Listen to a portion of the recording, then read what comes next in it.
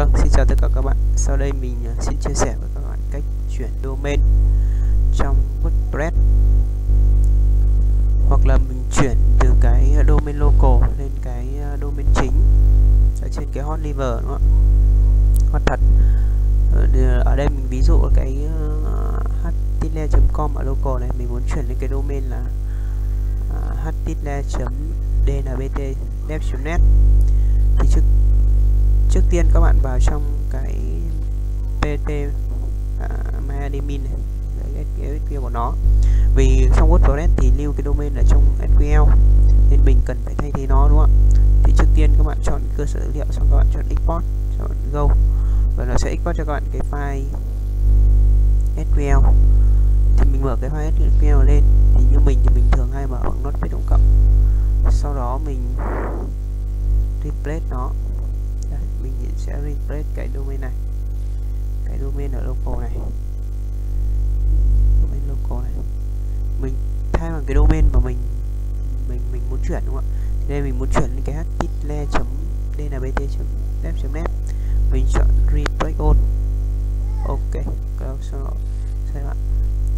sau đó bạn ship lại cái file SQL vừa rồi, bạn ship nó lại, chọn sau đó bạn vào cái SQL ở cái hot chính của bạn, đúng không? Hot liver, cái hot mà bạn muốn chuyển sang đấy, hoặc là cái cơ sở hoặc cái hot cũ nhưng bạn muốn đổi domain, đúng không? Thì mình lúc đó mình vào mình sẽ xóa cái cơ sở dữ liệu cũ, sau đó mình import lại. Đây, bạn chọn import này, chọn đến cái file, file mình vừa zip vào đó, đúng không? Đây mình để là cái html.net, đây ở đây đúng không? Mình open nó, xong các bạn go chạy nó thì nó sẽ import vào. Đấy là cách này là cách đơn giản nhất và mình hay dùng nhất. Tuy nhiên ở một số site mà cái cơ sở dữ liệu nó lớn, bạn không thể export ra cái file SQL này để được, hoặc là export ra nhưng nó quá lớn, bạn không thể mở mà thay replace này được, thì mình sẽ làm như thế nào? Đó. Thì mình vào trong cái cơ sở dữ liệu này, mình sẽ viết cho nó vài câu lệnh để update lại cái domain, đúng không? Đây mình sẽ vào trong SQL này, thì ở trong cái WordPress này thì nó lưu một cái bảng WordPress option này. Đấy, bạn chú ý cái trường option value này, như có size URL này, đấy, cái record size URL này, home này, đấy, và một số khác như là cái post này thì nó lưu ở trong cái trường GUI này.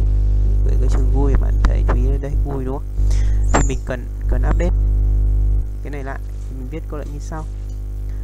Bạn viết là update, đây mình viết cái update cái option trước, update WordPress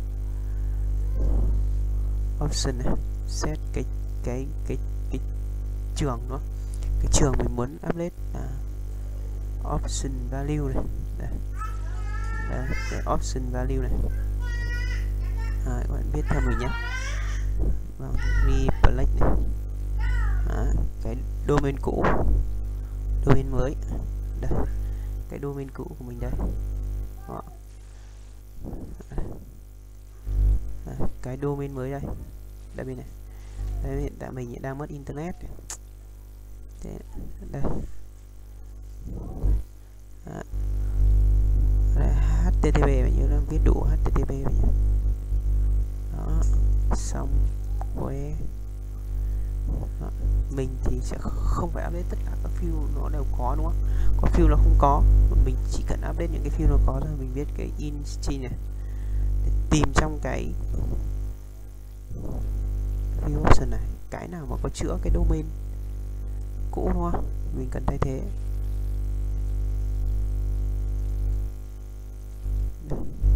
Vào cái suộc này. Đó. Lớn hơn không? Tìm lớn hơn. Vâng, sau các bạn chạy nó thì mình sẽ update được.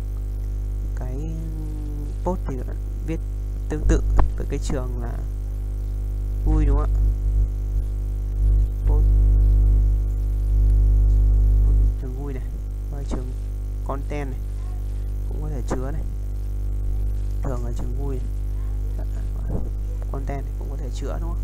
Khi mình cái nội dung mình có chèn ảnh vào chẳng hạn thì nó cũng có chứa trong content này. hai cách mình hay làm để khi đổi domain này, hoặc là chuyển từ local host lên cái host chính, mà ở cái local mình cần rất nhiều dữ liệu rồi, mình không muốn là nhập lại, đúng không? Đấy. Mình chia sẻ với các bạn là mình cũng hay làm việc với cái freelancer ấy, thì mình cũng nhận được vài job như này, mình cũng thấy rất hay, kiếm tiền rất đơn giản, đúng không ạ? Thì đúng là có nhiều bạn thì cũng không biết cái này, thì mình chắc có thể có nhiều bạn thì siêu lập trình mình không nói, nhưng mà có bạn thì biết một chút về WordPress hoặc biết một chút về lập trình, các bạn tự tạo blog hoặc tự tạo một cái trang bán hàng chẳng hạn, hoặc tự quản lý mà các bạn không muốn bỏ tiền ra để thuê dev như mình chẳng hạn, đúng không? Chúc các bạn thành công. Chào các bạn, để các bạn ủng hộ mình thì mời các bạn truy cập website dandev.net để ủng hộ mình. Hiện tại mình đang mất internet nên không vào được site. Rất cảm ơn các bạn đã xem hết video.